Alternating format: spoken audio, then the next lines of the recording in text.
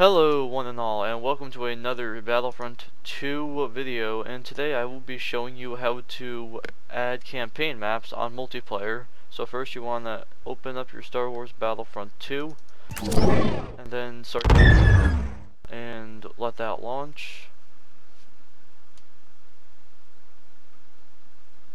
Alright, so Star Wars Battlefront 2. You can just skip the intro if you so please. Alright, now multiplayer, create, and now you want to launch one of your regular maps here. So let's just do Dagobah with the Glock Civil War. It really doesn't matter which one you do.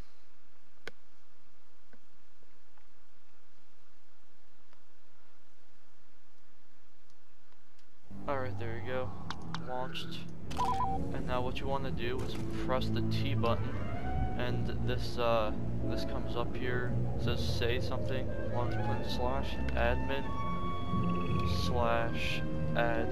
map, and then you want to put it doesn't really matter what you put. Well, actually it does. I'll tell you what you need to put for each map.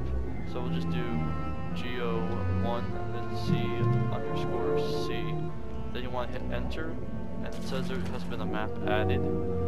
So then you can just end the game if you want to. There we go. I just ended the game. Alright, now you want to go. Now you just want to click done, and then this comes up, Geonosis campaign, which is pretty cool. I thought it was pretty cool. Yeah, then this comes up. My first day as a member of the 501st. It was hot, it was sandy, chaotic. Nothing at all like the simulations on Kamino. Of course, that's pretty much the way it was for all of us, wasn't it?